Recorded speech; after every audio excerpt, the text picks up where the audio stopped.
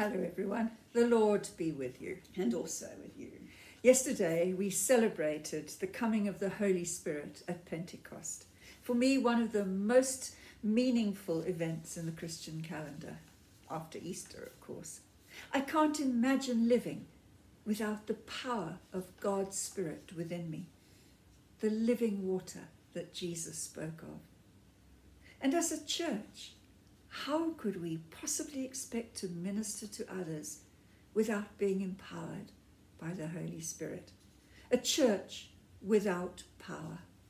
Sadly, there are a few of those around, but we cannot fail to be inspired by a church which is vibrant with God's power. I'm still buzzing from the celebration of Pentecost, but I can't miss the opportunity of reading Psalm 121, one of the great psalms for me, one of the psalms that is filled with reassurance and comfort, something we desperately need in these difficult times.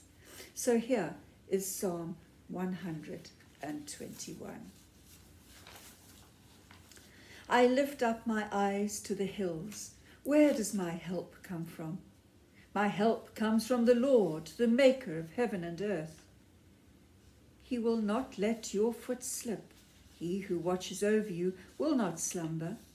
Indeed, he who watches over Israel will neither slumber nor sleep. The Lord watches over you. The Lord is your shade at your right hand. The sun will not harm you by day, nor the moon by night. The Lord will keep you from all harm. He will watch over your life. The Lord will watch over your coming and going, both now and forevermore. Glory to the Father, and to the Son, and to the Holy Spirit, as it was in the beginning, is now, and will be forever. Amen. Don't those wonderful words give you both peace and hope?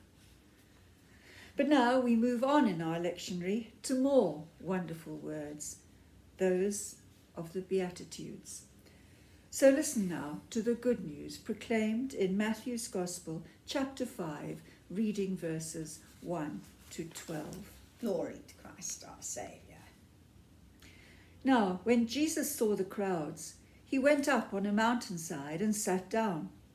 His disciples came to him, and he began to teach them, saying, Blessed are the poor in spirit, for theirs is the kingdom of heaven.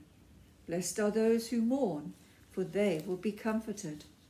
Blessed are the meek, for they will inherit the earth. Blessed are those who hunger and thirst for righteousness, for they will be filled. Blessed are the merciful, for they will be shown mercy. Blessed are the pure in heart, for they will see God. Blessed are the peacemakers, for they will be called sons of God. Blessed are those who are persecuted because of righteousness, for theirs is the kingdom of heaven. Blessed are you when people insult you, persecute you, and falsely say all kinds of evil against you because of me. Rejoice and be glad, because great is your reward in heaven. For in the same way they persecuted the prophets who were before you. This is the gospel of Christ. Praise to Christ our Lord. Whole books have been written about the Beatitudes. A blueprint for life, they've been called. But I rather like this description. It has been said that the Beatitudes are descriptive of God's mind and of Jesus' heart. They are kingdom values and reveal what kingdom life is like.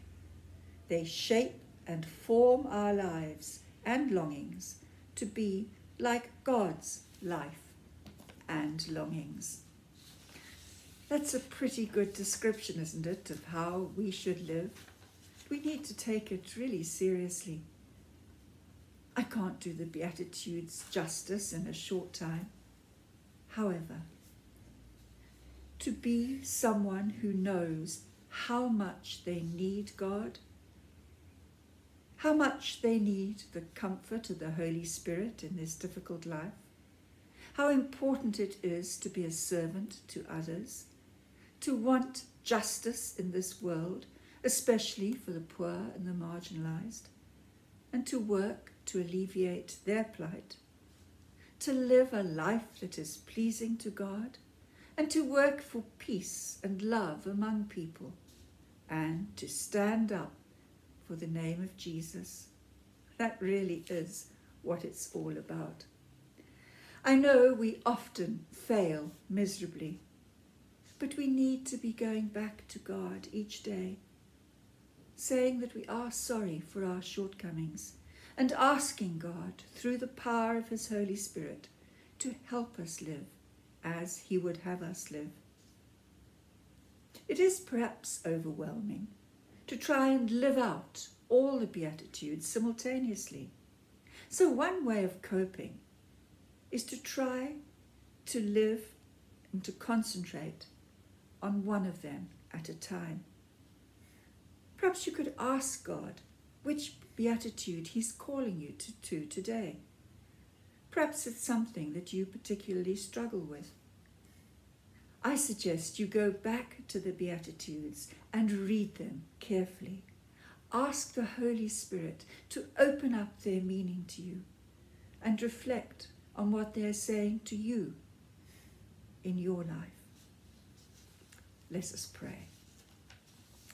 Heavenly Father, your Son, Jesus, has told us and shown us how we should live our lives. But Lord, you know that it is not easy for us to live up to these standards. In fact, you know, Lord, that we cannot do it in our own strength. And so we pray for the power of your Holy Spirit to help us to live according to your will. Show us where in particular we are falling short of your standards. Help us to work on those areas of our lives. We pray in Jesus' name. Amen. Let us pray the Lord's Prayer together. Our Father in heaven, hallowed be your name. Your kingdom come, your will be done on earth as in heaven. Give us today our daily bread. Forgive us our sins as we forgive those who sin against us. Save us from the time of trial and deliver us from evil. For the kingdom, the power, and the glory are yours, now and forever. Amen. We pray for Africa. God bless Africa. Protect our women and children. Transform our leaders. Heal our communities.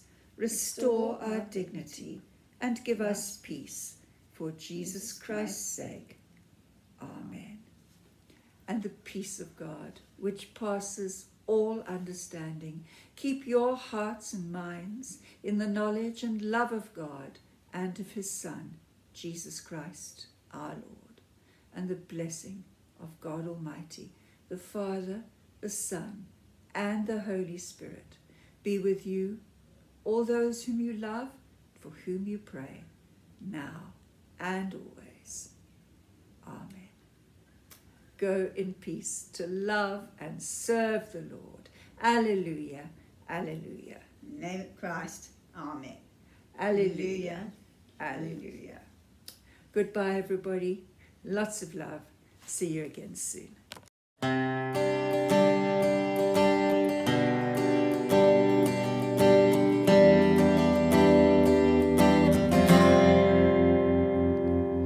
Blessed are the humble in spirit, for theirs is the kingdom of heaven. And blessed are the mourners, they will find comfort. And blessed are the lowly, they shall reign on the earth. Oh, how you bless us, Lord.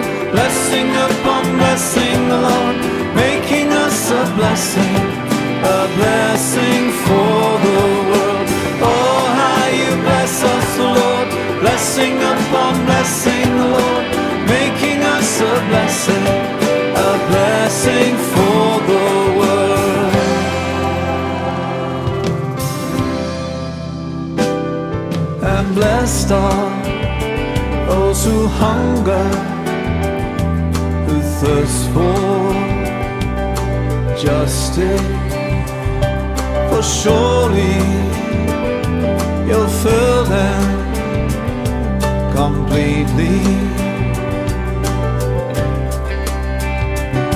And those who show mercy will be shown mercy. And blessed are the pure hearts, they'll see God, they'll see God. Oh, how you bless us, Lord, blessing upon blessing, Lord, making us a blessing for the world. Oh, how you bless us, Lord, blessing upon blessing, Lord, making us a blessing for the world. And blessed are peacemakers, called the sons of God. Blessed are those oppressed for righteousness' sake, for there shall always be, yes, there shall be heaven's kingdom. Oh, how you bless us, Lord, blessing upon blessing, Lord, making us a blessing for the world. Oh, how you bless us, Lord, blessing upon blessing, Lord, making us a blessing for the world. Oh, how you bless us, Lord, blessing upon blessing, Lord, making us a blessing for the world. Oh, how you bless us, Lord, blessing